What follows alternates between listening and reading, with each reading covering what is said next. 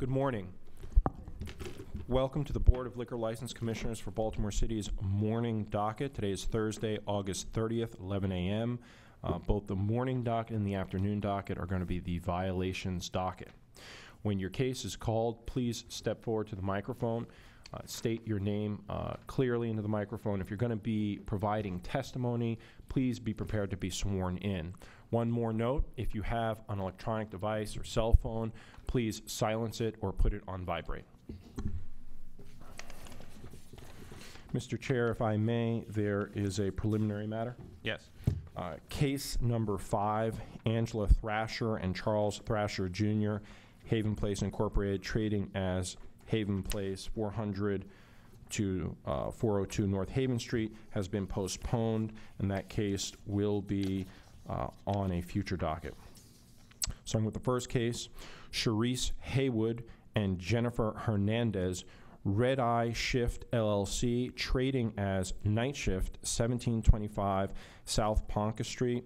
It's a Class BD7 beer wine liquor license and Class Adult AE Adult Entertainment license, a violation of Alcoholic Beverages Rule 4.01A, sales to minors, and a violation of Adult Entertainment Rule 3.05A, incorporation of liquor license rules and regulations to applicable licensees.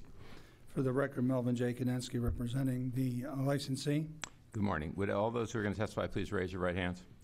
Do you swear or affirm the testimony that you're about to give in this hearing will be the truth, the whole truth, and nothing but the truth? Yes.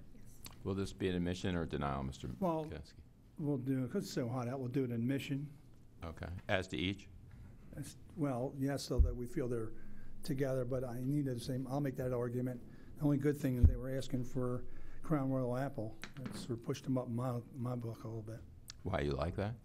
Anybody drinks Crown Royals, okay? Oh, okay. I mean, I thought it was we could the take apple. a poll. I bet you all raise their hands back here. I don't know the answer to that. You know, we often call you the Crown Royal of... Well, I'm going to Poland, too, and so find my castle.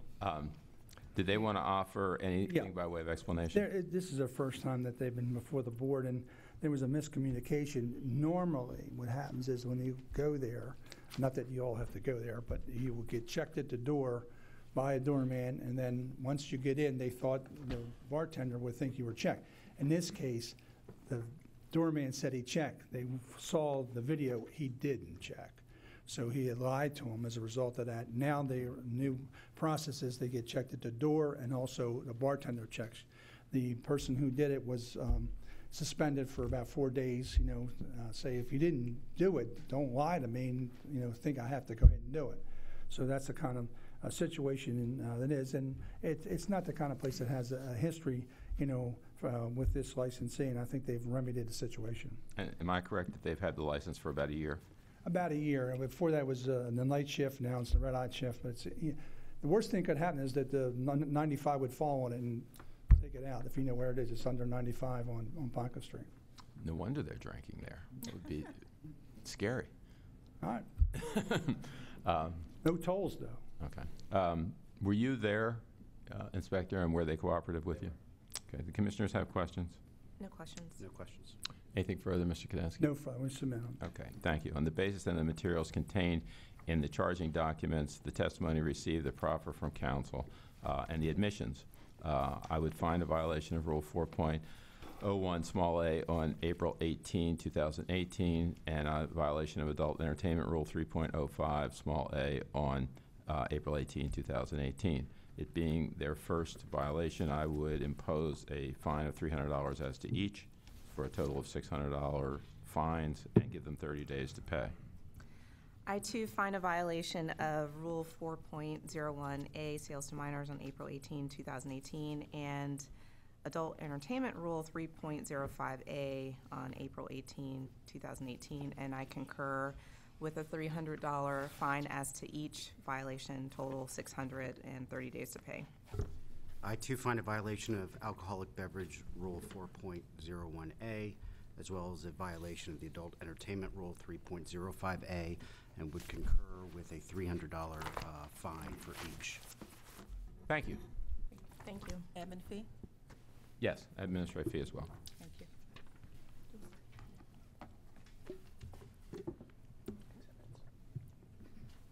I'd like to call exhibits for the record. Board Exhibit 1, Baltimore City Police Department Report, Detective Greenhill. Board Exhibit 2, Baltimore City Liquor Board Investigation Report, Inspector Perez. Thank you. Calling the next case, Ronald Carback, John Corrin, and Christian Kozak, Morta Incorporated, trading as Mount Royal Tavern, 1204 West Mount Royal Avenue. There's a Class BD7 beer, wine, liquor license, a violation of Rule 4.01A, sales to minors.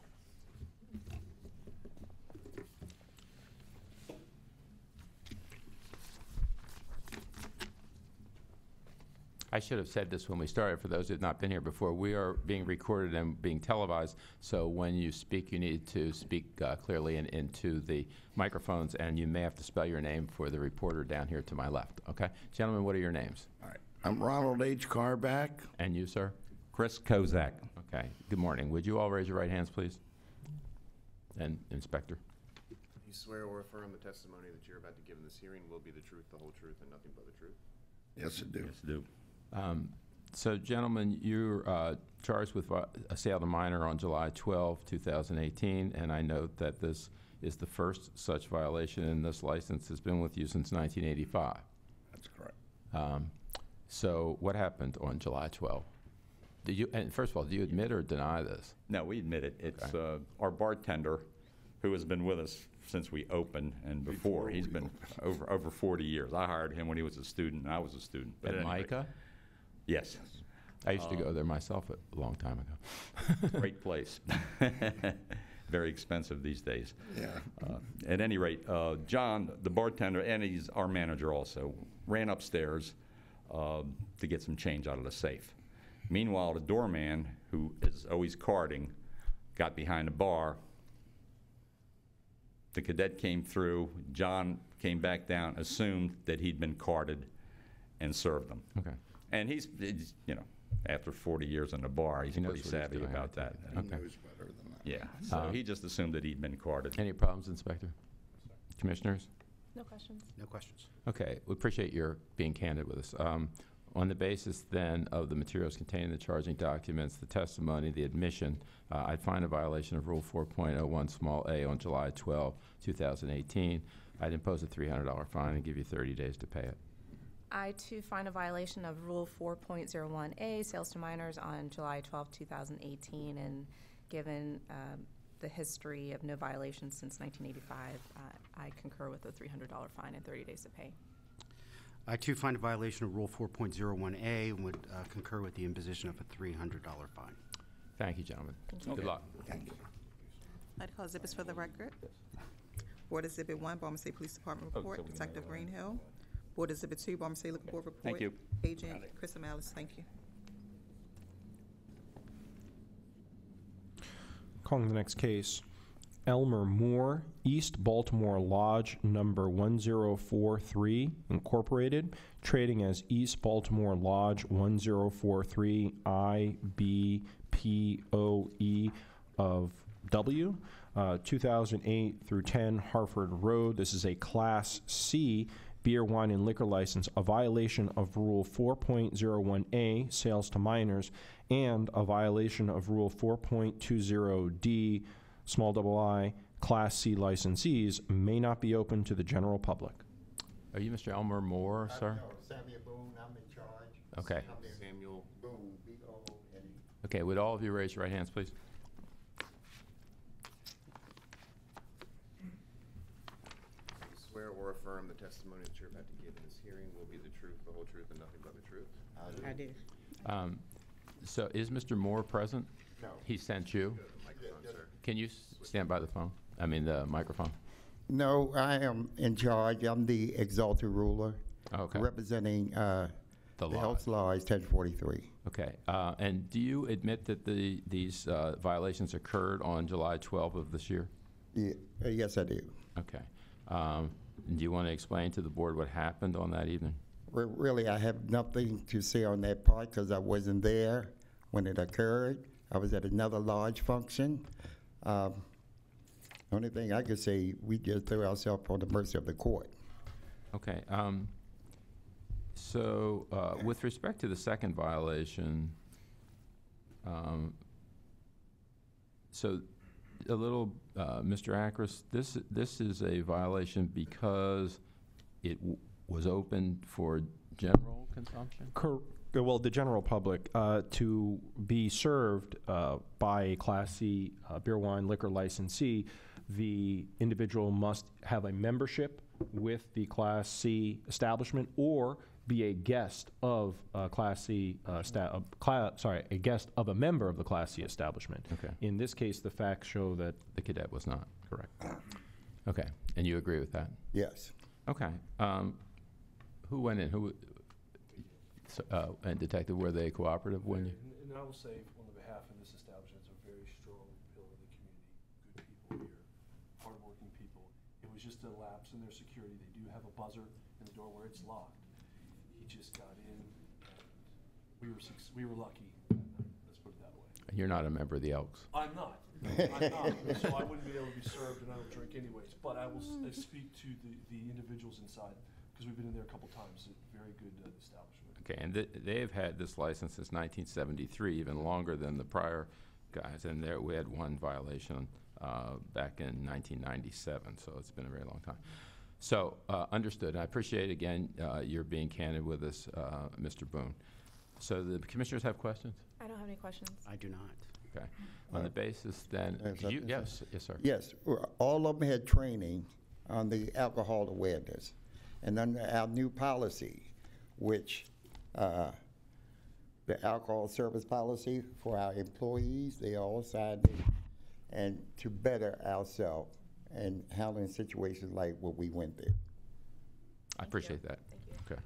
So on the basis then of the materials that are contained in the charging documents, the testimony received, and the admissions, I'd find a violation of Rule 4.01 small a on July 12, 2018, as well as a violation of Rule 4.20 small d small double I on July 12, 2018. And in light of this very good record, I would impose a $200 fine as to each for a total of $400 and give you 30 days to pay. I too find a violation of Rule 4.01A, sales to minors on July 12, 2018, and a violation of Rule 4.20, small d, small double I, on July 12, 2018, and I concur with the imposition of a $200 fine as to each, 30 days to pay, given the history and the testimony that they've been cooperative. Mr. Chairman, I don't know if the ladies wanted to comment. Did you have something else to add, ladies? Okay. Okay, thank you. I too. He's always very sensitive about the women who come. Thank you. I don't know how to take that, but I'll take it in light of, in good spirit. So I find a violation of Rule 4.01A, as well as a violation of Rule 4.20D to little I, and would agree with the imposition of a fine of $200 for each. Thank you very much. Good luck. Thank you. Good luck. If you can step down here, Ms. Russell will explain to you, okay? I'd like to call exhibits for the record. Board Exhibit 1, Baltimore City Police Department Report, Detective Gatto. Board Exhibit 2, Baltimore City Liquor Board Investigation Report, Agent Krista Malice. Thank you. Calling the next case, Michael Donovan, John Durkin, and Michael Malasone, Thames Street, Baltimore, LLC, trading as Barcosina, 1629 Thames Street. This is a Class B beer, wine, liquor license. Violation of alcoholic beverage rule 4.01A, sales to minors. Counsel? Good morning, Mr. Chairman, not Mr. Acting Chairman, members of the board. Appreciate that. Peter Previs on behalf of the licensees. One of the licensees, Michael Donovan, is to my right, and the manager, I'm sorry. Young. Mr. Young is also here. Okay. Would all of you folks raise your right hands, please? Do you swear or affirm the testimony that you're about to give in this hearing will be the truth, the whole truth, and nothing but the truth? Mr. Previs, is it admission? It's a denial, and the only reason for the denial, Mr. Chairman, is that the cadet who was alleged to have been served is not with us today, and I would move to dismiss on that basis. Okay. He was subpoenaed by the board, and he's not present. I understand he's no longer a cadet. What is the situation? Agent Chris Malice, Baltimore City Liquor Board. Cadet James is no longer with the Baltimore City Police Department. And he was issued a subpoena? He was. Did while not. he was a member of the Baltimore City Police And he Department. doesn't think the law applies to him now because he's left the police department? Can't answer that, Your Honor. Is there a motion? Motion, Your Honor. I'd grant the motion. Thank you, sir. Motion to dismiss granted. Is that it? I'm sorry, what? End of that case. Yeah. Yes. Thank you. Any exhibits to call? Did we call the exhibits or no? I mean, nothing's been entered into evidence. It was dismissed.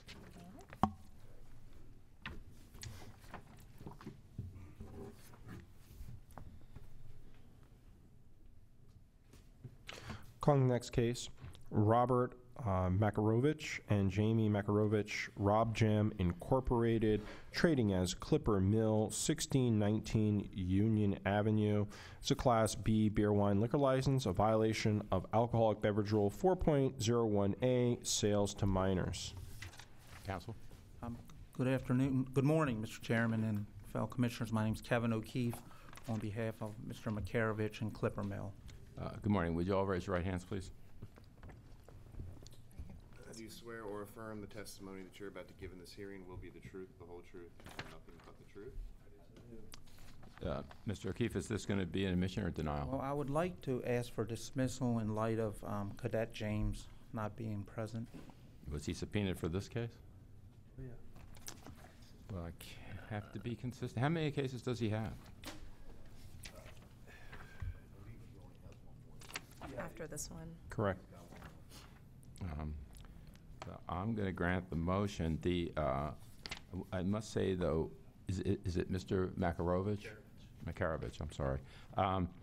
You have had the license for about 11 years, and this is the third time here, so you're getting close to a situation where we would not be happy if this case went forward, so be careful. But I'll grant the motion to dismiss.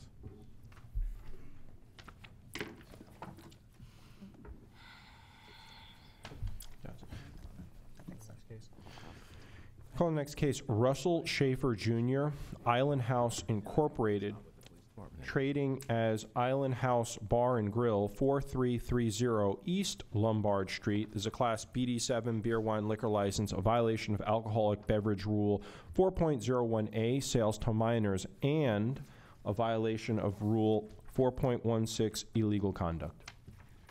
Good morning, Mr. Chairman, members of the board. Peter Previs on behalf of the licensee Russell Schaefer Jr., who is to my right. Good morning. Also- Can I ask them all to raise their right hands? Do you swear or affirm the testimony that you're about to give in this hearing will be the truth, the whole truth, and nothing but the truth? I do. Mr. Reeves, I cut you off. I'm sorry. Also with us here today is Mr. Clinton Spencer and Ms. Susan Hawkins, who are the applicants for the transfer of the license. This has to do with the second charge of the violation of Rule 4.16 with regard to the trader's license. I'd make a motion to dismiss the 4.01 based on the fact that Cadet Reginald James is not here. Technically, well, I'm going to admit the violation with an explanation with regard to the trader's license. The trader's license was obtained in the new name, transferee's name. Let's come back to that in a second. So with respect to the 4.01 small a violation, I'll grant the motion to dismiss on the same basis as previously. As to the illegal conduct violation, so the trader's license If I had can not been explain, issued or Mr. what? Chairman? Yes. The trader's license renews on May 1. At that time, Mr. Schaefer and Ms. Hawkins went to the trader's license, and the trader's license folks said, why don't you just... Who issues those? The clerk on the 6th floor of the courthouse. So they explained that the place was under contract, and they said, why don't we just transfer it in our records into the new name? However, they needed a use and occupancy permit in order to actually issue the license. It hadn't been issued yet. So it hadn't been issued in the new name until August 2nd. So from May 1 to August 2nd, they were in the process, but it hadn't technically Is there a been trader's issued. license active now? It is, and Ms. Hawkins has a copy on her phone. Okay, and what's the Club Expectations LLC with an X. At this location? At this location. The transfer application was filed, it's under the August cycle. I don't think it's been scheduled for a hearing yet, but the transfer application was filed for the August cycle. Okay, so when you, I'm just curious, so when the clerk learned that you didn't have your use and occupancy permit, what did they tell you? No, if I can explain. The clerk has a checklist for issuance of the traders, and they want to know that you have a food permit, and they want to know that you have a trader's license, and they want to know that your personal property tax bill is okay. And then they look in the computer for the state comptroller to make sure there's no sales tax issues. So one of those items that held them up was that they wanted a trader use permit in the new name in order to issue the traders in the new name. So Ms. Hawkins got the inspections, which puts us way ahead of the game as far as the liquor license transfer. But that took time. Okay. So it's kind of a snafu. All right, do the commissioners have questions? Questions? I don't. Anything from, okay. On the basis of the materials contained here and your proffer, counsel, and any testimony received in the admission, I'd find a violation of Rule 4.16 on July 30, 2018. There's no history of violations, and this sounds like, to me, a bit of a snafu. I'd impose a $100 fine and give you 30 days to pay it. I too find a violation of Rule 4.16, and I concur with the $100 fine, 30 days to pay. I too find a violation of Rule 4.16 and would concur with the imposition of a $100 fine, and I assume we've granted the motion to dismiss. Okay. Thank you, sir. Thank you. Thank you. Thank you very much. Good luck with the new place. Thank you. Medical exhibits for the record. Board Exhibit 1, Baltimore City Police Department Report, Detective Greenhill. Board Exhibit 2, Baltimore City Liquor Board Investigation Report, Agent Chris Malice. Thank you. Thank you.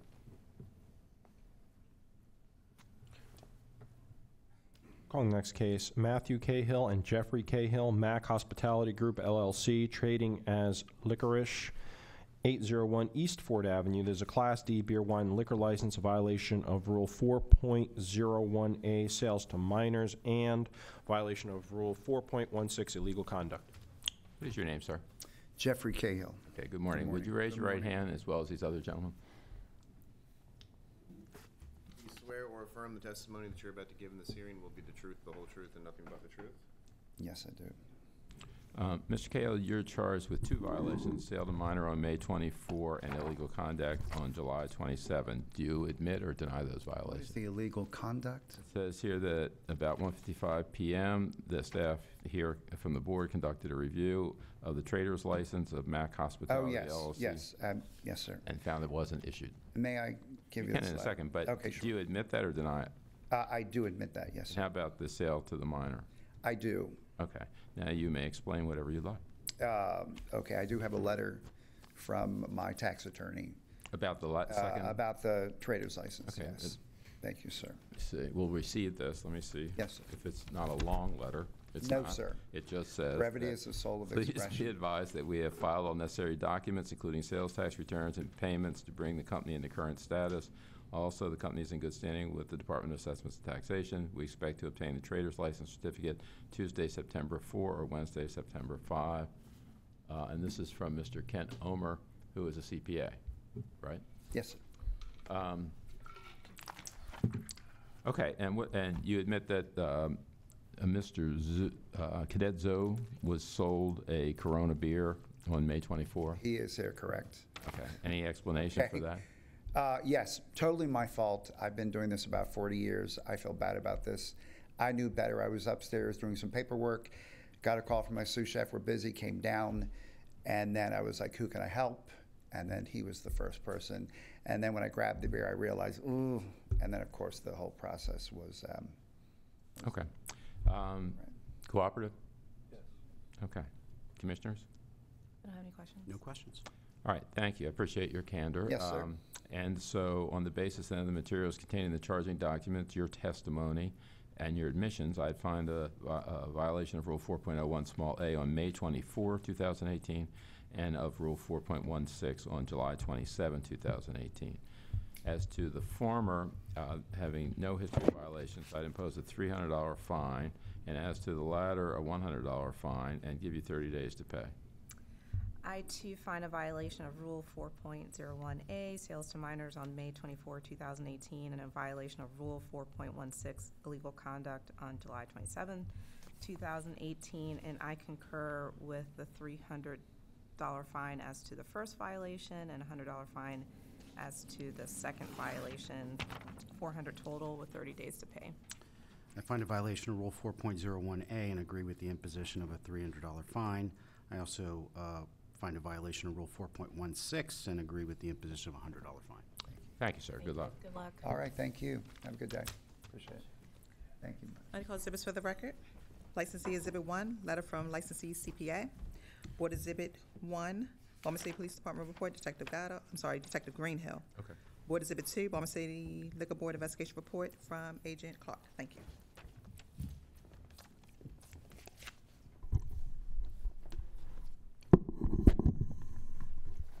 Call the next case, Stephen Jackson and Ronald Zimmerman, Z&J LLC, trading as Rowan Tree, 1633 South Charles Street. This is a Class BD7 beer, wine, and liquor license, violation of Rule 4.01A, sales to minors. Would you gentlemen raise your right hands if you're going to testify? Swear or affirm the testimony that you're about to give in this hearing will be the truth, the whole truth, and nothing but the truth? Okay, so the board has received a letter from Mr. Zimmerman. Mr. Ronald Zimmerman, indicating that while he is unable, he's been served, but he was unable to attend this morning, but he wanted us to accept his letter as an admission that this violation did occur on May 24, 2018. And so my question to you is, was he cooperative when that happened? It was a female bartender. Okay. Well, on the basis of his admission, which has been received in writing and will be made part of the record and the charging documents, and his admission, I would find a violation of Rule 4.01 small a on May 24, 2018. I'd impose, he has no history, I'd give him a $300 fine and give him 30 days to pay, and we'll convey that information to him if the other commissioners agree. I too find a violation of Rule 4.01A, small a, sales to minors on May 24, 2018, and I concur with a $300 imposition of a fine, 30 days to pay. Find a violation of Rule 4.01A and agree with the imposition of a $300 fine. Thank you. I'd call the exhibits for the record. Board Exhibit 1, Baltimore City Police Department report, Detective Gatto. Board Exhibit 2, Baltimore City Liquor Board investigation report, Agent Krista Malice. Board Exhibit 3, statement of guilt from licensee. Thank you. Calling the next case, Catherine Barrett, Robert Cobb, and Matthew Russell, Cobb Theaters, Rotunda LLC, trading as Cinebistro at the Rotunda, 711 West 40th Street. There's a Class B beer, wine, liquor license, a violation of Rule 4.01A, sales to minors. Adam Scharf on behalf of the licensees. I'm sorry, how do you spell your last name? SCHARFF. Hold on a second. Scharf. Here. Adam Scharf, spell that again? SCHARFF. Okay. Would everyone else please raise their right hand? Do you swear or affirm the testimony that you're about to give in this hearing will be the truth, the whole truth, and nothing but the truth? I do. Mr. Scharf, your client's charged with sale to minor violation on May 24. Admission or denial? This will be an admission. Okay. Do they want to testify or you want to explain? Mr. Chairman, we just want to obviously, Name, please. this is Matt Russell. I'm the regional director with Cinebistro. With an admission, we also want to make sure that the council understands that we take this matter very seriously. We've gone through training with all of our team members, including the bartender who was immediately terminated for not following not just our in-house rules, but also the national alcohol service training that he's received and certified to do so. So we just want to make sure it's understood that in no way, shape, or form does this reflect our feelings or policies on this matter. Commissioners have questions? No questions. I appreciate your comments. I do as well. No questions.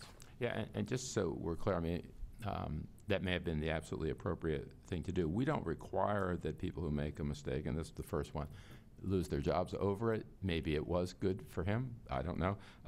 But just that they be capable of learning and adhering in the future. So if you were to tell us that he was remorseful and admitted his mistake and you gave him another chance, that would have been all right with us as well. Okay. We understand as well. Okay. So anything further, Mr. Scharf? I would just add, I'm not sure if it's been said before, but this was their first offense. That's our record as well. Okay. Anything, Commissioners? No. Nothing All further. right. Thank you. On the basis then of the material contained in the charge, and I didn't ask, were they cooperative with you? Yes. Okay. On the basis then of the materials contained in the charging documents, the testimony and admission, I would find a violation of Rule 4.01 small a on May 24, 2018. It's the first offense. I'd impose a $300 fine and give them 30 days to pay it. I too find a violation of Rule 4.01 small a, sales to minors on May 24, 2018, and I concur with the imposition of a $300 fine and 30 days to pay. I find a violation of Rule 4.01A and would agree with the imposition of a $300 fine. Thank you. Good luck. Thank you. Good Thank you. luck. Thank you. Under call exhibits for the record, Board Exhibit 1, Baltimore City Police Department Report, Detective Gatto. Board Exhibit 2, Baltimore City Liquor Board Investigation Report, Agent Clark. Thank you.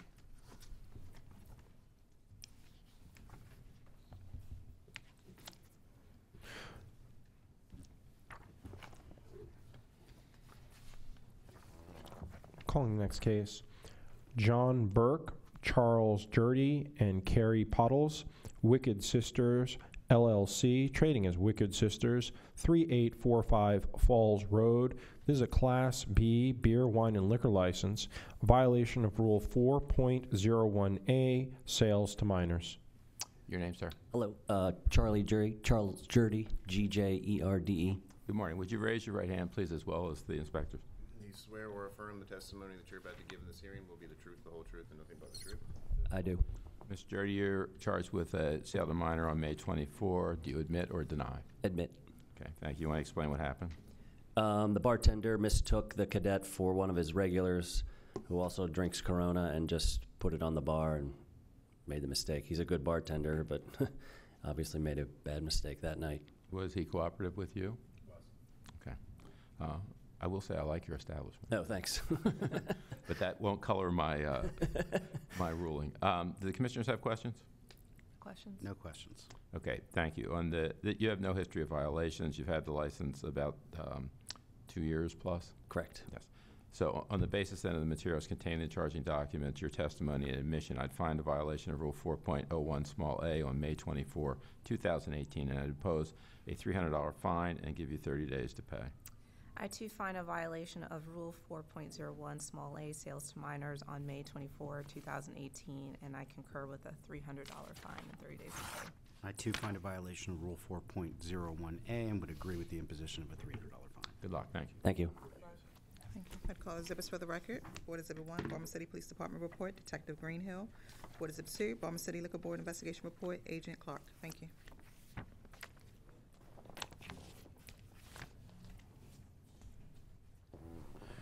Calling the next case, James H. Persing Jr.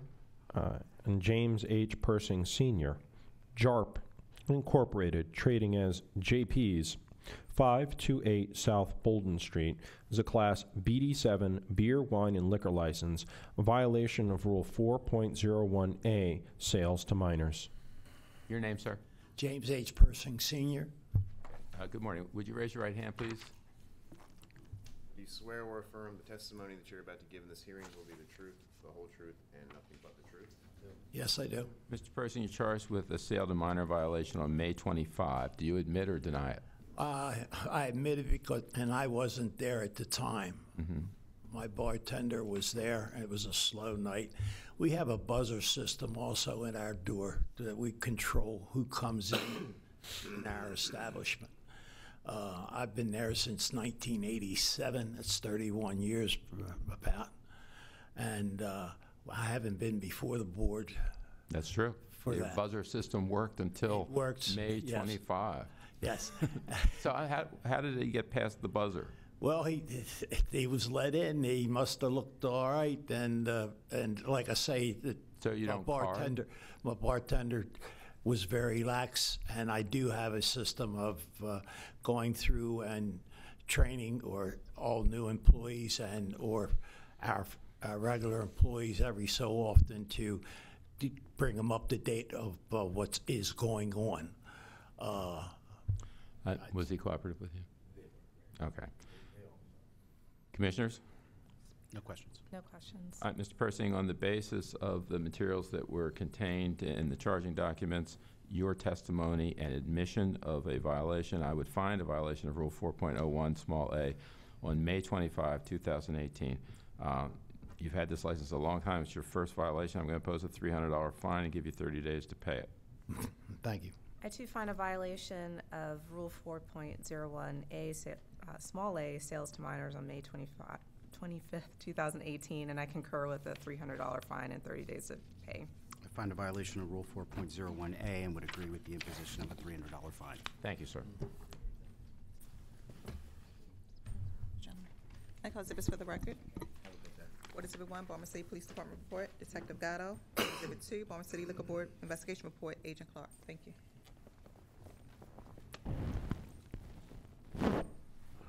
Calling the next case.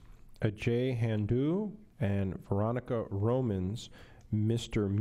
LLC, trading as Hopkins Deli, 110 West 39th Street. This is a Class B beer wine liquor license, a violation of Rule 4.01A, sales to minors. Your name, sir? Parampreet Singh. Could you spell it for us, please? It's P as in Paul, A-R, A-M as in Mary, P as in Paul, R, E as in Edward, E as in Edward, T as in Tom. Last name Singh, S-I-N-G-H. Good morning. Would you raise your right hand, please?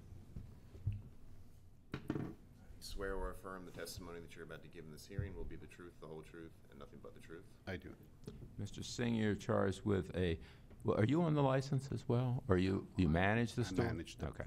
And the licensee sent you here to represent them? Okay. So they are charged with a violation of sale to minor on May 24, 2018. Do you admit or deny that it occurred? Okay. So what happened at that date? Well, wrong judgment. I don't know. We are in very carefully, like, check everybody's ID. But I guess that day, the particular employee failed to. He is no longer with us. And, yeah, it happened. So. Cooperation? I'm glad to hear that you're in my neighborhood. Commissioners have questions? I don't have any questions. I do not. So, Mr. Singh, this is the second violation, although you've had this license, they've had this license about 12 years, but once before it occurred. So I would find a violation, based on the charging documents, your testimony and admission, I'd find a violation of Rule 4.01A on May 24, 2018, and I would impose a $500 fine and give you 30 days to pay. I too find a violation of Rule 4.01A, sales to minors on May 24, 2018, and given that this is the second violation of this kind, I concur with a $500 fine as well. I too find a violation of Rule 4.01A and would agree with the imposition of a $500 fine. Mr. Singh, as you probably know, if you come back in on particularly the same charge, it won't be, it'll be a little bit more, it could be serious. It's getting more and more serious as you've gone through two. So be careful. Thank you, sir. Thank you. Good luck. Thank you. Thank you. I call exhibits for the record. Board Exhibit 1, Baltimore City Police Department report, Detective Green Hill. Board Exhibit 2, Baltimore City Liquor Board investigation report, Agent Clark. Mr. Akers, is that our morning docket? That concludes the morning docket, Mr. Chair. We'll resume at 1. Yes, sir. Thank you.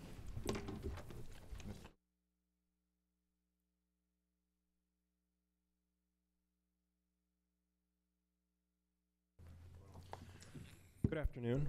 Welcome to the Board of Liquor License Commissioners for Baltimore City's afternoon docket. Today's Thursday, August 30th, 2018.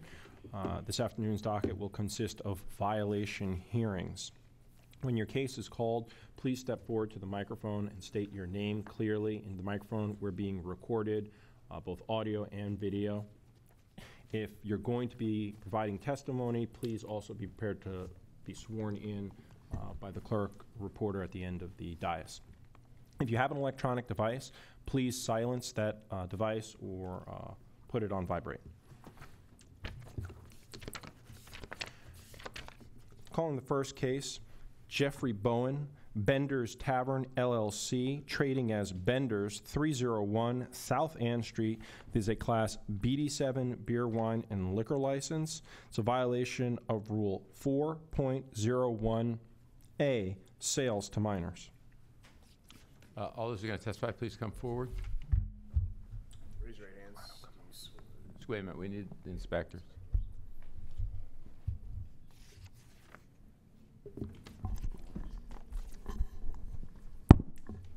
All right, everyone, please raise your right hand.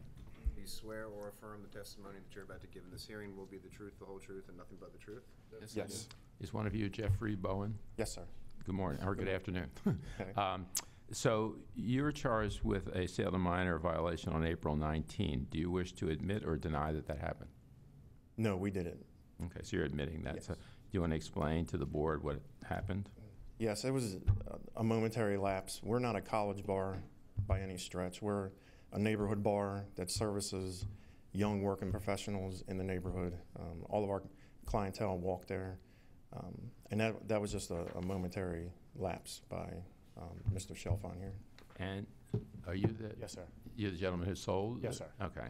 So you understand, did you just forget the card? I understand the gravity of it. I don't want to make excuses. I need your name, I'm sorry. Oh, yes, sir. It's Michael Chalfant, C-H-A-L-F-A-N-T. I definitely understand the gravity of it. As you said, it was definitely Michael, I believe a you lapse. said, right? Michael, I'm sorry. So that was, and honest, it was just a very momentary lapse. Since then, I've been absolutely stringent on it. I understand the importance of it. Yeah, Okay. like I said, I don't want to make any excuses or anything. Inspectors were they cooperative? They were. Okay. So as far as a record, you've had the license about 6 years, and we have some violations back in 14 for hours and cooperation, but nothing on sales to minors, right? Correct. Commissioners? I don't have any questions.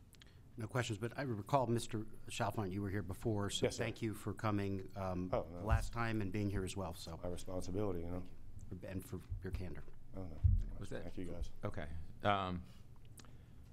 All right, so on the basis then of the materials contained in the charging documents and your testimony and admission, I would find a violation of Rule 4.01 small a on April 19, 2018. And you've got these earlier violations, but although they're not for the same thing, I would impose a $400 fine and give you 30 days to pay it. I too find a violation of Rule 4.01 small a, sales to minors on April 19, 2018, and I concur with the imposition of a $400 fine and 30 days to pay. I too find a violation of Rule 4.01A and would agree with the imposition of a $400 fine.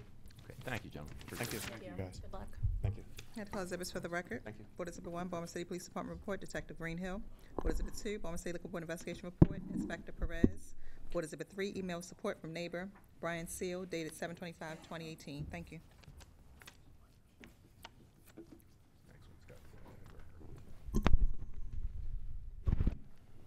Calling the next case, Luis George, 2 Louis Cantina LLC, trading as 2 Louis Cantina Bar and Grill, 200 South Haven Street.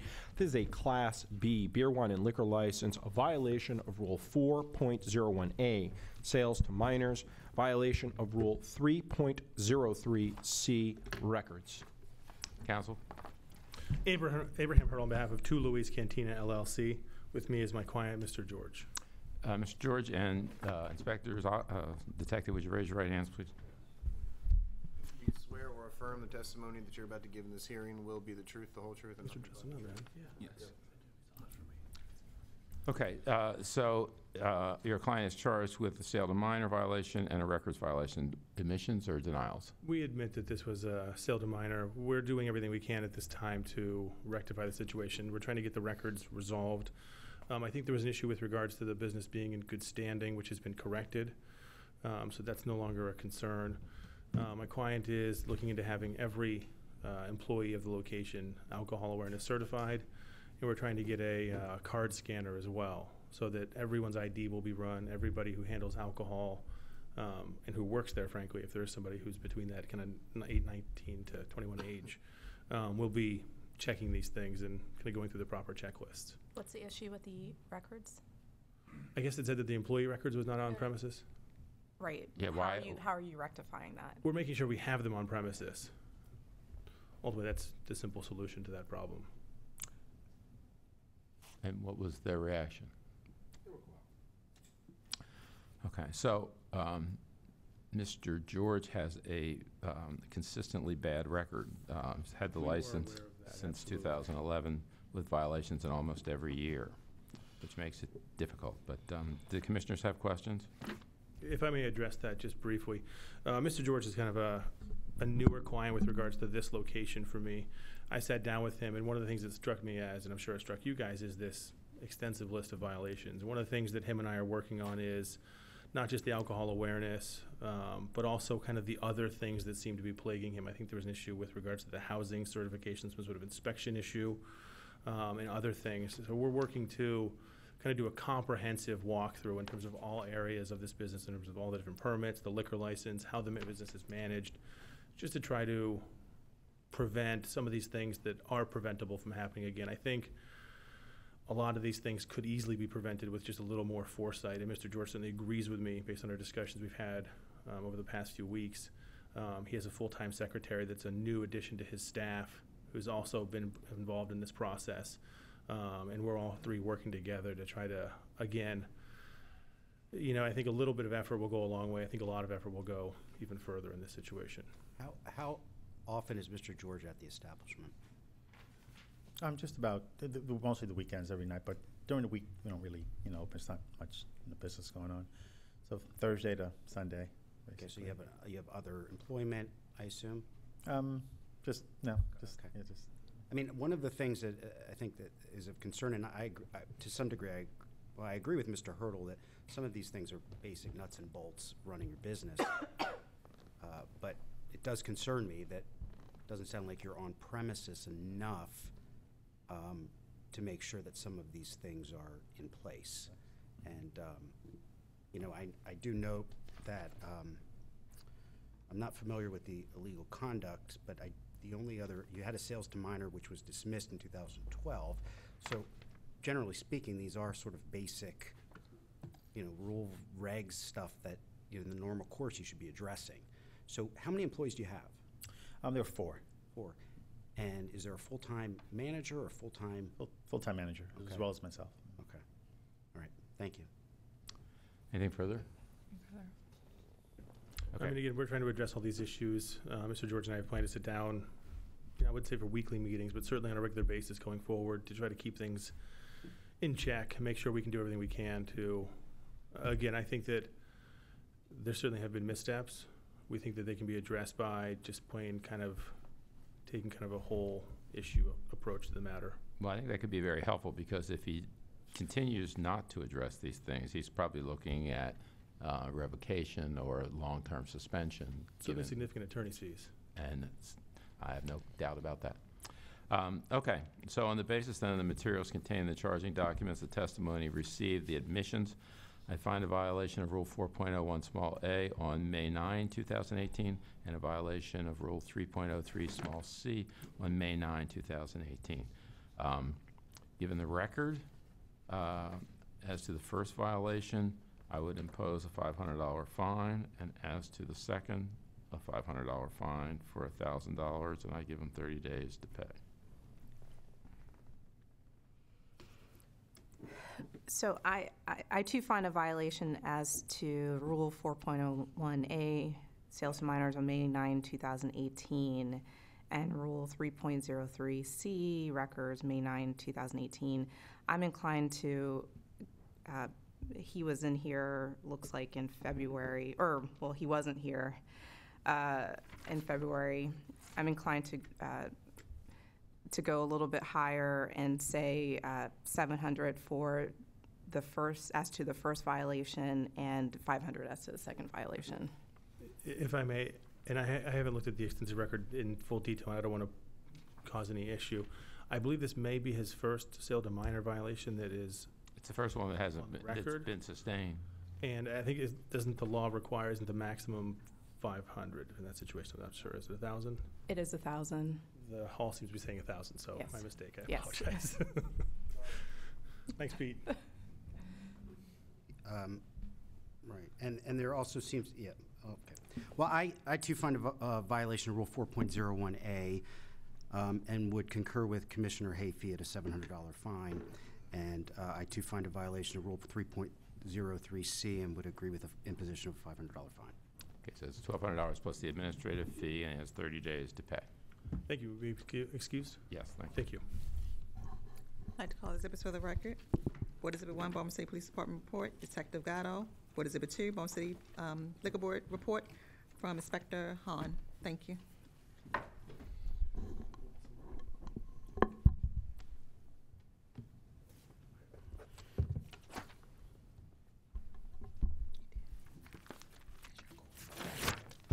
Calling the next case, Sumrit Ded A Chanakul and Rajwant Kaur, 1269 Washington Incorporated, trading as Chris Liquor and Grill, 1269 Washington Boulevard. This is a Class BD7 beer, wine, and liquor license, a violation of Rule 4.01A, sales to minors.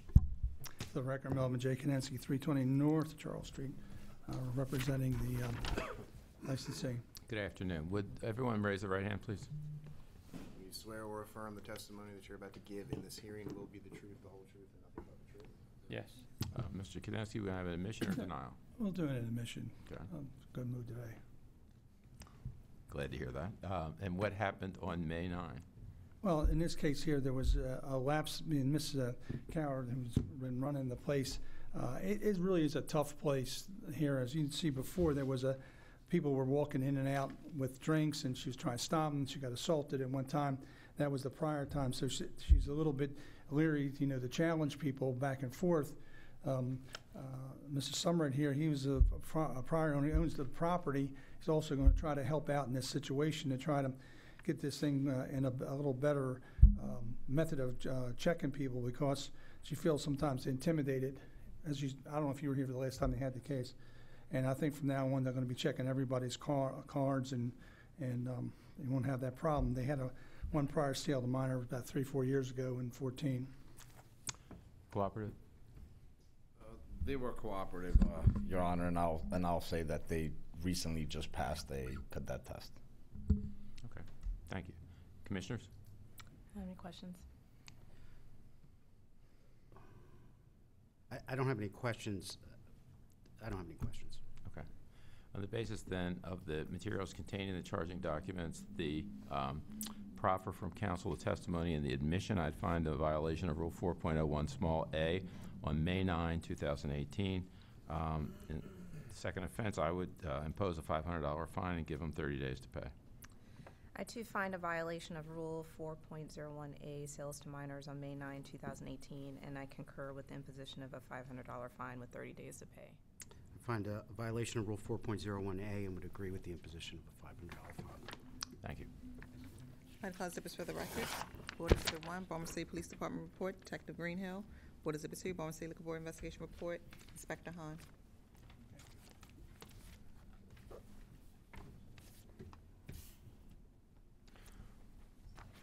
Calling the next case, Claudia Gardona, Glenn Izakeri, and Ricardo Mule, Wendy's Bar Incorporated, trading as Bizantio Cafe Bar, 4616 through 18 Eastern Avenue. This is a Class BD7 beer, wine, liquor license, violation of Rule 4.01A, sales to minors. For the record, Melvin J. Kanensky, 320 North Charles Street, representing the licensee. Good afternoon. Would you raise your right hand, please, ma'am, and these gentlemen? Do you swear or affirm the testimony that you're about to give in this hearing will be the truth, the whole truth, and nothing but the truth? Admission or denial, Mr. This Chair? would be an admission. In this case here, there was a temporary person was not familiar with work and who's no longer associated with the establishment. I've gone over with the licensee the things that they had to check. Thankfully, it's not the kind of place that has a history of serving minors. They know now to be very attentive to every person that comes in and to make sure they check their ID. So I don't think that you're going to see that happen again. I think it's the first time offense for them. Is that Ms. Cardona to your right? Mm-hmm. Okay. Cooperative? Commissioners? No questions. Questions? All right, thank you. On the basis that the materials containing the charging documents, the proffer from counsel, the admission, and any testimony received, I find a violation of Rule 4.01 small a on May 9, 2018. I'd impose a $300 fine and give her 30 days to pay. I too find a violation of Rule 4.01A, sales to minors on May 9, 2018, and I concur with a $300 fine, 30 days to pay. I find a violation of Rule 4.01A and would agree with the imposition of a $300 fine. Thank you. All exhibits for the record. Board Exhibit 1, Baltimore City Police Department report, Detective Gatto. Board Exhibit 2, Baltimore City Liquor Board investigation report, Inspector Hahn.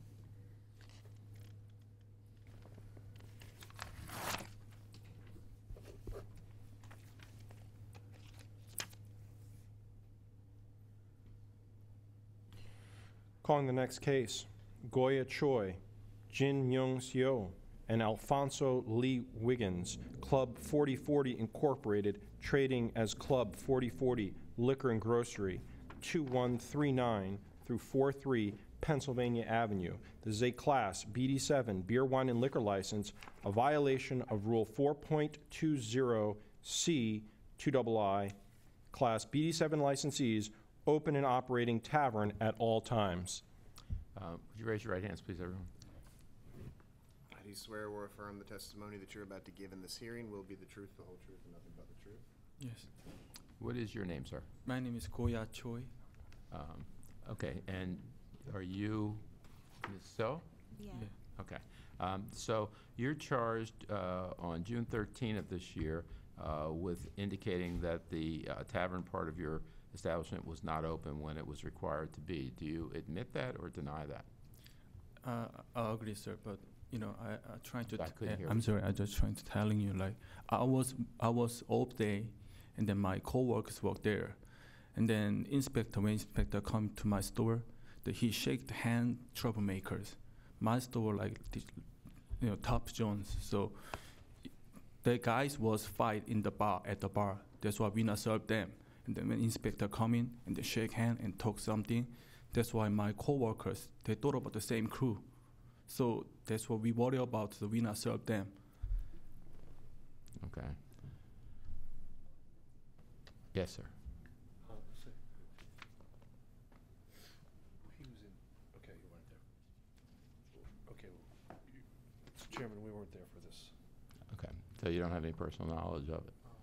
Not on this date. I'll defer to. You want me to come around? Sure.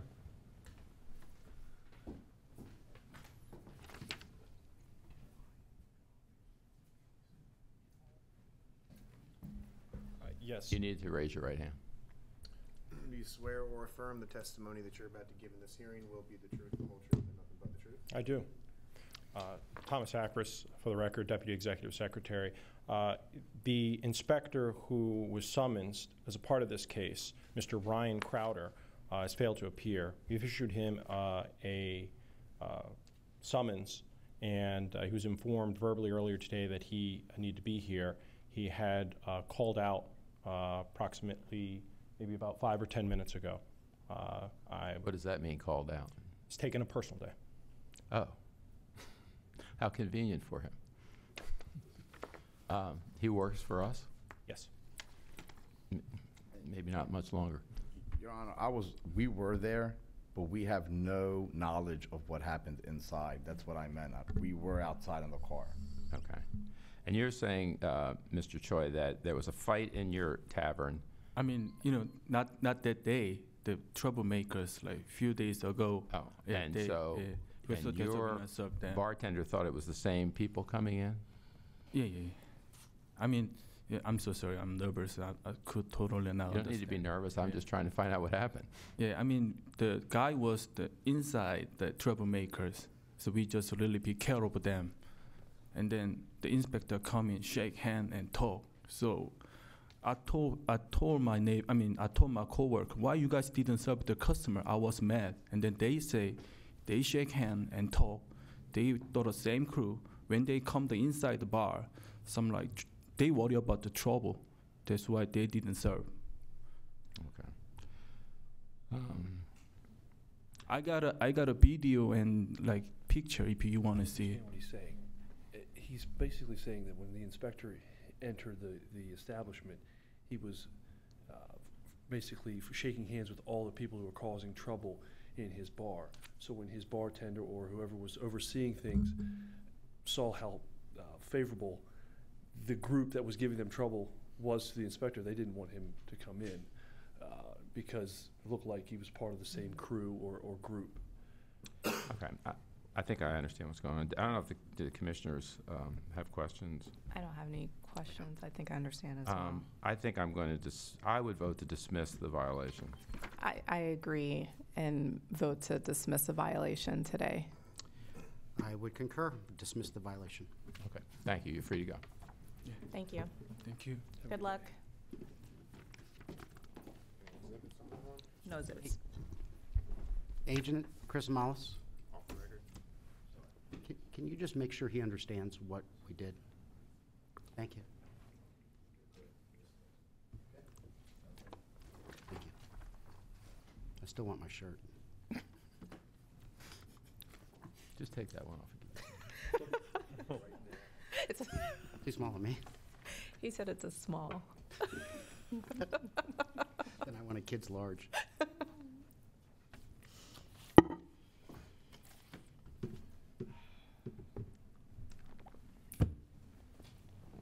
Mr. Akris? Apologies.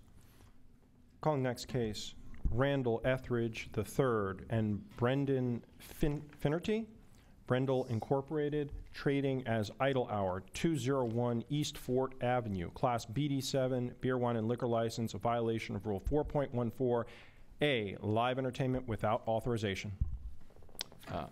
Melvin J. Kanensky, 320 North Charles Street, representing the licensees. Good afternoon. Would you gentlemen all raise your right hands, please? Do you swear or affirm the testimony that you're about to give in this hearing will be the truth, the whole truth, and nothing but the truth? I do. Okay, so admission or denial, Mr. Denial, okay. So who was there? Chairman, Agent Chris Malice, Baltimore City Liquor Board. We were there, part of the social task force. This violation was issued by special investigator from the housing department, so I'll let him testify onto his findings. Okay. Your name, sir? Charles Hensler, Special Enforcement Officer, Department of Housing, Special Investigations Unit. H-E-N-S-L-E-R? Correct. On January 19, 2018, at 8:30 p.m., I responded to 201 East Fort Avenue, Baltimore, Maryland.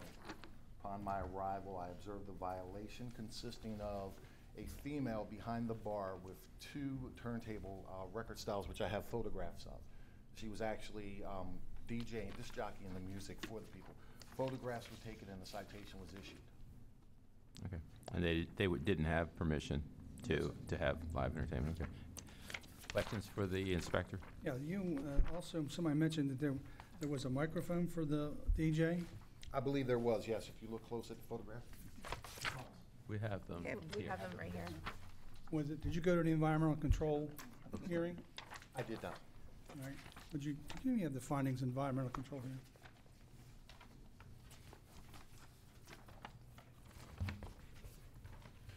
I believe that this object right here might be the microphone But in the background, yes. No. Did you see these pictures, Mr. Kadensky? I don't usually get those. Sorry, poor stepchild. Okay. Does this be what you saw? I believe so. It looks like what's in the picture. I told you that's not a microphone, it's a light. Would that make any difference to you? Not to me, no. So you don't care if it's a light or a microphone? It appeared to be a microphone to me at the time. Okay. Would you, if I told you that the Environmental Control Board found that they did not have a microphone, that's a light fixture? That's the same department you work for, is that right? No, I work for the Department of Housing Special Investigations Unit. So you don't go to... Environmental Control Board's a completely different entity. You don't go to I their was not hearings? the custodian of records that day, no. Gentlemen, can I just interrupt for a second? So,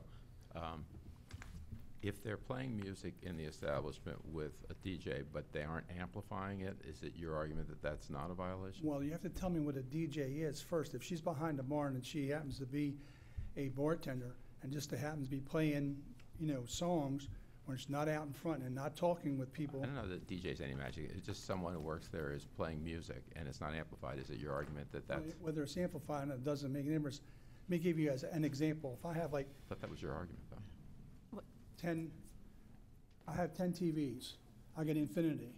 and I'm there, and you happen to like James Brown.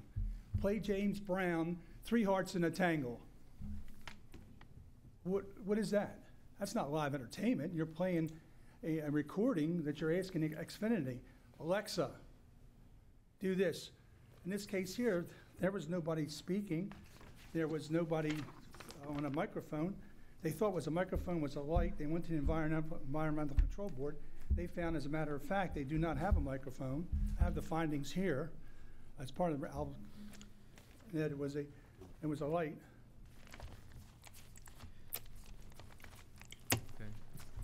Do you want to admit those? I only have one copy. I can give you So, while they're reading, Mr. Kadensky, so is your, I want to make sure I understand your argument. Are you saying that it's because it wasn't amplified? No. As an example, on the thing is, the person was a bartender, not a DJ. But they were playing music at some point, right? But everything plays music. I can play mine here, and it doesn't. But the rule doesn't make me a DJ. The rule doesn't say you can't have a DJ, so the DJ is irrelevant to it. So Right. the question is whether they were having live entertainment. They were. It says playing with amplified microphones. The finding was they didn't have a microphone. That's why we keep asking you if that's your argument, but you keep saying It's no. part of your argument because the word is in the conjunctive there, so it's and, not or, not in disjunctive. And so I guess your argument too would be that it's doesn't fall under similar activities. Well, you can make any kind. I'm going to tell you a story here, just real quickly, and I want to bore you. This is why you're the Crown Royal. 21 years old. My father died. I owned the bar business. I had Nick Bromwell, old bartender. He came in. He would play 20 times a day, secondhand rose. He would sing secondhand rose over and over again. Drive my customer. I guess you could consider that would be, him singing, being live entertainment. Explains a lot about you, though. I think so, and he's a Hollandtown guy, and he was okay. But what I'm saying is, if somebody's just back there playing music, is any different than having it on a TV where you're playing recorded music, where today you have XM radios, play music of the 50s, play music of the 60s. Let me ask a question of the inspector. If you had observed someone with The turntable. turntable Yes. without any amplification, would you have charged them? I would have. I would have believed that was actually live entertainment. That's an actual live person playing records on one turntable, spinning another turntable, such as a disc jockey would do in a radio studio or in a nightclub. What difference would that make if he's changing TV channels for play radio when you ask him to do that? You like the 60s, and you say, can you put the 60s on there for me? I wouldn't believe that the television set would fall under live entertainment, just like I wouldn't believe that the jukebox on the wall would fall under live But entertainment. you're saying because he or she's doing it, rather than saying it becomes live entertainment. I believe because there's an actual live person there, spinning records on Well, one you would- turntable, playing music on another turntable, that is live entertainment. Just because they're playing music. Correct. Well, I disagree with that. So we're looking at the rule itself, and it indicates that if a disc jockey is playing, disc jockey is performing with amplified microphones and equipment and similar activities. So it isn't entirely clear. I think Mr. Kadensky has a reasonable argument. I think you saw something that looked an awful lot like live entertainment. So I don't know how the commission, I would find a violation. I'd be lenient, though, so. Well, I looking at that rule and the pictures, to find a violation. I mean, I would impose a $100 fine. And give them 30 days to pay it. But I think if they're going to continue to do this, it would be wise if they got a permit, so they don't have this problem all the time. If I'm playing on here. I know, but You that. can advise them not to, but if What- they'll be what back difference here, is in- what If I'm I'm playing the saying. same music, it's just the mode the music is being played in rather than it's what it's being played on. But is that live? When you're there talking to me, we're live. Well, but I'm not Is that entertainment. I'm entertaining? far I from don't think entertainment. so. No, but I'm certainly not Oh, okay. entertaining. No, I guess my question is, the issue is whether it constitutes live entertainment, and then there's the amplification issue, right? So there's a couple different, Well, the way I read it. If you read all those things in the conjunctive, First thing, you don't have a microphone. So then you take that out, then what do you, does that knock the whole thing out, or doesn't it? says similar It activities. says similar activities. And it also says examples of. But they don't give you similar. Like I was asking you, if I had Xfinity and I said, is that similar because I had So why changed are the you channel for you? arguing with my suggestion that they get a permit? Is it too expensive? It may not, I mean, zoning may not give them that. Oh, I mean, That's they the could problem. try. I'm not, that issue isn't before us today. No, we're just talking. I was just suggesting. I'm sure you're going to see it more than once. Yes. Right. So I too find a violation of Rule 4.14A, little a, on January 19, 2018, and I concur with a $100 fine. Yeah, and to be clear, I find the same violation and on January 19, 2018. So I'm just pulling it up. I would concur with my colleagues on the violation, which is, I'm sorry, roll 4.14A. 4.14A, and would agree with a $100 imposition of a $100 fine. See, because I asked the question, I'm supposed to have a bartender did magic tricks. That's also. That's Right. not It's entertainment. actually in there. And he makes your money disappear. That's not entertaining. No, I didn't think so. Well, it's entertainment for that magician. I think you should consider this a victory, Mr. Kanansky. Right. Well, I've got these exhibits here. What should I do with them? We have them. They're. I got 2 and 3. Well, Yeah. exhibits. Yes. Add Seriatim. Thank you. Thank you, Inspector. Thank you. Thank you. I'd like to call exhibits for the record. Board Exhibit 1, Baltimore City Police Department report from Detective Gatto. Board Exhibit 2, photo. Board Exhibit 3, photo.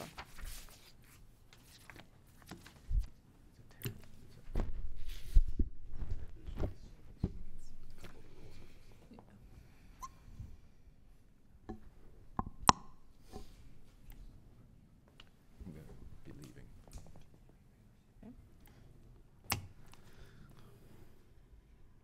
Calling the next case, George Divil III, William Matriciani, and Donna Matriciani, We Dog LLC, trading as Playbook, 6700 German Hill Road.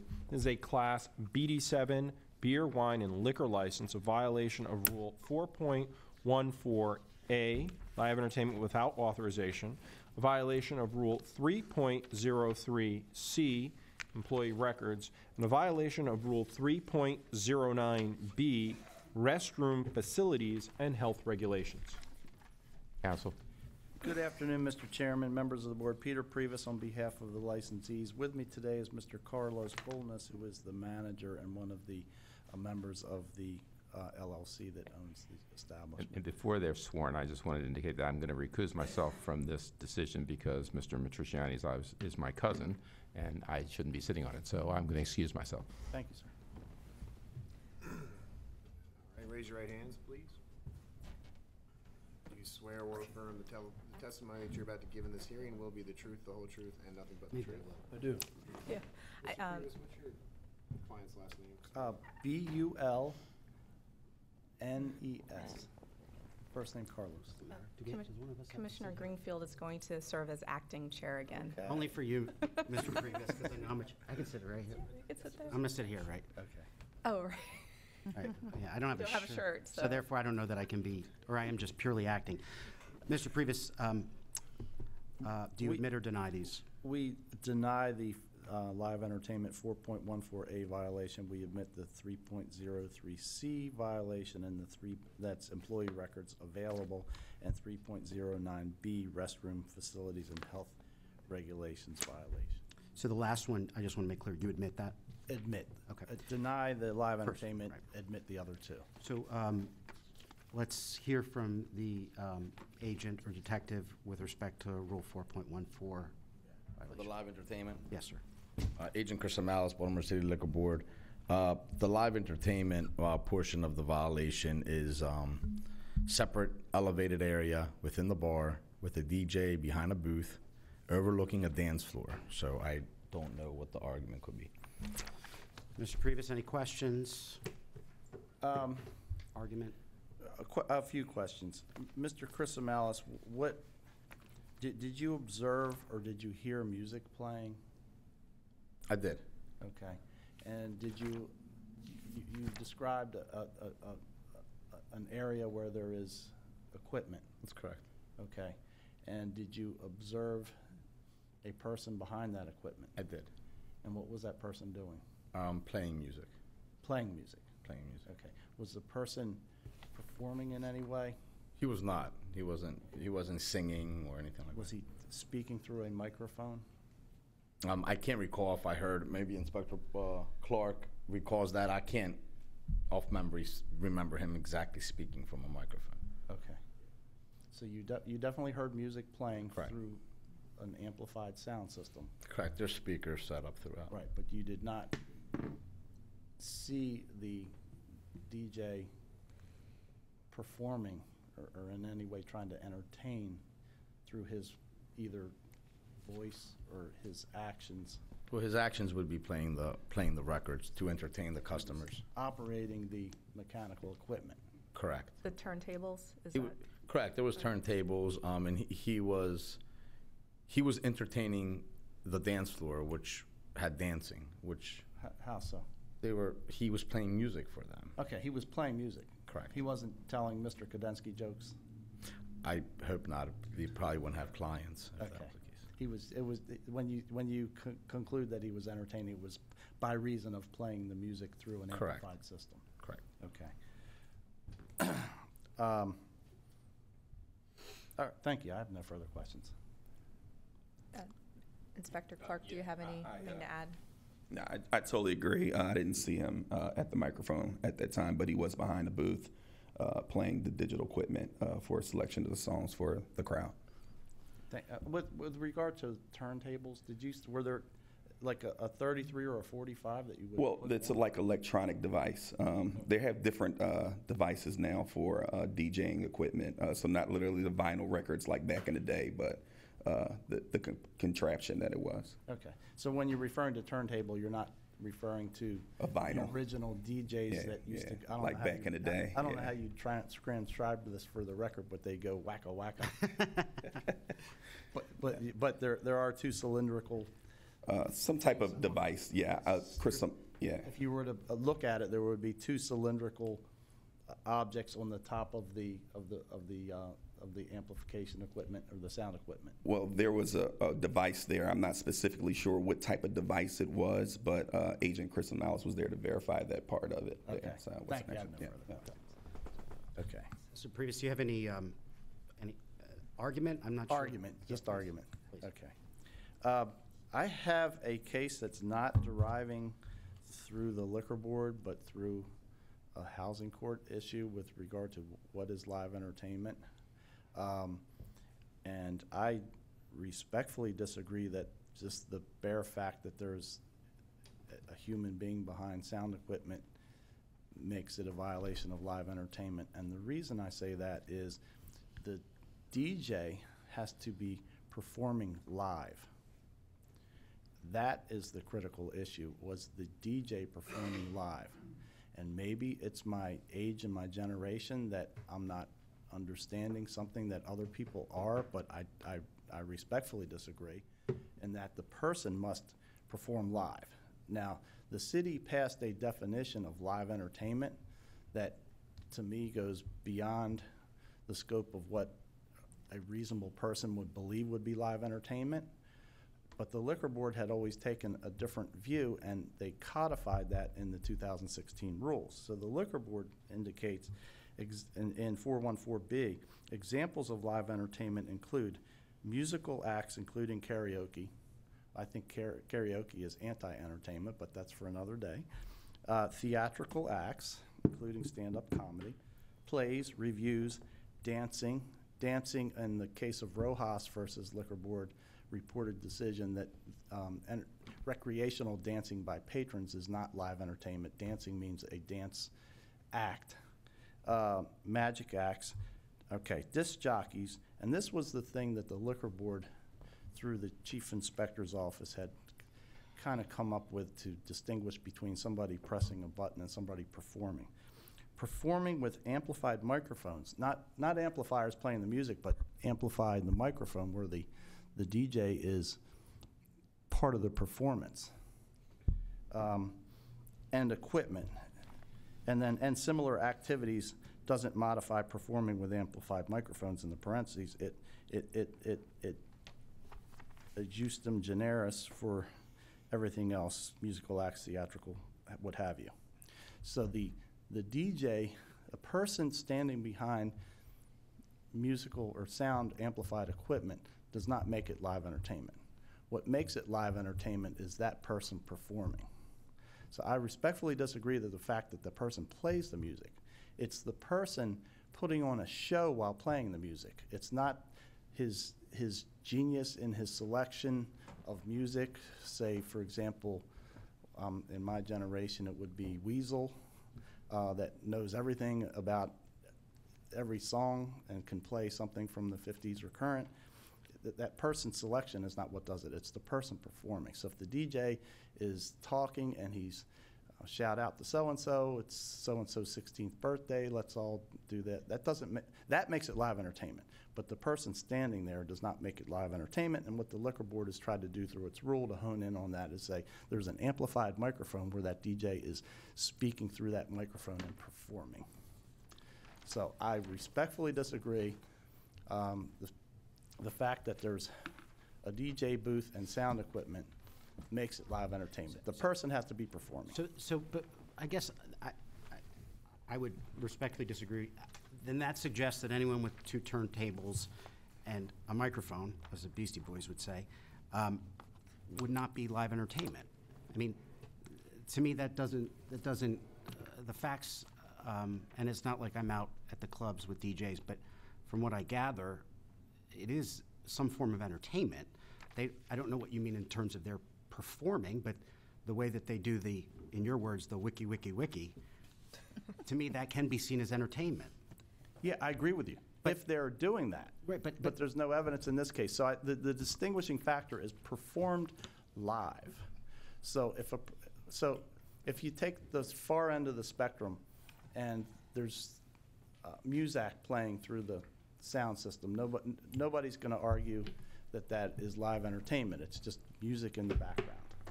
And then the other side of the spectrum is you have a live band there, clearly live entertainment. So if you take it in one from there is you have a person that hits play on the jukebox or on the sound system. I don't think anybody would argue that was live entertainment. If you have a DJ and that DJ is speaking through the microphone and he's putting on a show and he's famous for how entertaining he is, and he spins around and he spins the records and he says all kinds of things, Batman in Ocean City, then that is live entertainment. But if you just have a person standing there and the evidence is there's a person standing there, he's just playing the mechanical or the electrical mechanical equipment, and he's not performing. I understand your argument, and I also disagree because he's coordinating the music. It's not simply, you have turntables and it's digital. I mean, it's not simply him pressing a button. He's coordinating and ensuring that the music flows through the speakers and whatnot. So, I mean, I Commissioner Hafey goes to the clubs, apparently, unlike the two of us. Well, I understand it a little. Yeah. I understand what is going on when you have the turntables and right. Okay, but and I would go back to performing with amplified microphones, and there's no evidence in this case. But I don't read it that way. I think it could be amplified. The music could be amplified. Right. That's how I read it. That's how I read it. Okay. There's equipment and it's amplified speakers, and we have evidence before us, or amplified microphones. We have evidence before us that there's amplification and there's definitely equipment. Okay, I just going back to the before there was any rule, the chief inspectors, and that this is what the derivation of this rule was, the chief inspector determining that the DJ has to be performing. So if there's a microphone and he only uses a microphone to say there is a fire, please exit quietly, that wouldn't be live entertainment. But if he's entertaining over the microphone, it would. So, well, the DJ is performing, right? So if he has, I don't know how. If he has digital equipment before him, he's performing. I mean, he's coordinating the music, so he's performing. And my understanding, too, is that our rule is based in large part on the zoning code as well, so it aligns with that. But I would agree with Commissioner Hafey, but if you have any other final thoughts, we'd welcome it. I'll let you know if it ever gets up to the Court of Special Appeals. No, that would be helpful to know what the courts would say. Right. Okay. In so- any event, okay, I'm sorry. No, no, please. We admitted the other two violations. Okay. Now, Mr. Previs, your client, as you know, has a pretty significantly awful record. And I don't know if you want to comment on that, but it is troubling. And if you have anything in response, we'd Yeah, welcome. thank you. And first of all, in mitigation, I admitted the health violations and the employee records. One thing is, Mr. Bullness was at a wedding in Virginia on this weekend, so there is an office in the basement that's locked, and his personal dog was there, and I think you saw that was part of the health violation. He does not normally keep his dog there. He didn't have anybody else to watch his dog, so he locked him in the office. The records were also locked in the office, so the manager on duty, who is no longer there, did not have access to the records, as I understand it. Detective Gatto? This happened 7 months ago. My memory is fresh enough to know that this dog was inside a fenced-in area where there were storage. There were things such as alcohol. If we reflect the report, there was no office that I opened to discover a dog. I heard the dog barking as I was going down the stairs, and it was running around behind a caged area, which seemed to be an area where things were being stored. Okay, So it's from my recollection, having been there several times, that I was there as There is well. an office. I'm not disagreeing with you. I just We didn't go into a door, let's put it that way. This dog was behind a fence that was in the I'm sorry. basement. The office is in a caged area with a lock, and it's all caged. But it is an office. I've had meetings with my clients there several times, and there is storage down there as well. So unless there's another area, and I'm not remembering right, but I was just trying to reflect what it looked like when I was there. You know, we have an animal back there where there's goods. And in my opinion, because I'm not trying to be an animal advocate, but it's the music and the sound, and we all know a dog's ears are much more elevated than ours, had to be somewhat disturbing for this animal to be down there and hearing this pumping music the whole time. It's just reflecting off the walls, and to me it didn't need to be there. There could have been another place other than a club on a Friday or a Saturday night in January to put this canine. Just my opinion. Excuse me. I'm sorry. Thank you. I love dogs as well, so thank you for your comments. I actually don't, but it's just it didn't seem like the Felt right sympathy place. for the dog. It didn't seem like to me. It would be almost like finding a child walking around down there. It's a basement, and the music is just pumping. It's very very loud. So okay. With regard to the other mitigating factors I wanted to bring out, there was a environmental control board citation that was also issued for live entertainment, and there was a $500 fine, and Mr. Bullness paid that. He did not attend the hearing. He just outright paid it. And was that for which The two turntables and a microphone. Okay, gotcha. All right. Yes. Additionally, the Health and Fire Department closed the premises.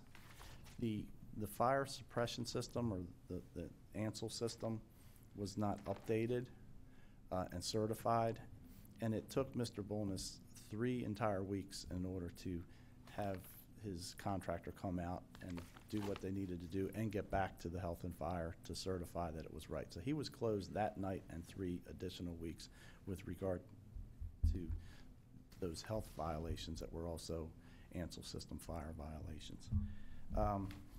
The manager is no longer with Mr. Bullness. He is there full-time, as well as several other members of his family.